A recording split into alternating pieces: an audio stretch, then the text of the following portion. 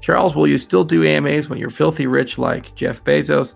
I'm already pretty rich and I'm doing the AMAs. My lifestyle is really not going to change regardless of how much money I have at this point. So yes, I'm going to keep doing AMAs regardless. And this is another reason why I'm going to stay out of politics. You know, Joe Rogan has this beautiful, uneasy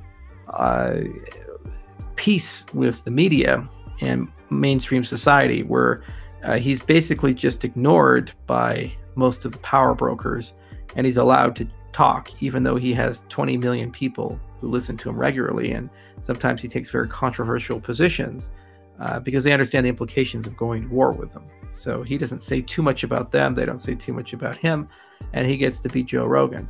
That's a good position to be in. It really is. The minute that you get too political or you become too inconvenient, then, you know, the politics of personal destruction kick in and they go at you. And then everything you've ever done, said will be scrutinized, and then people will reinterpret it the most negative, least empathetic possible way and destroy you.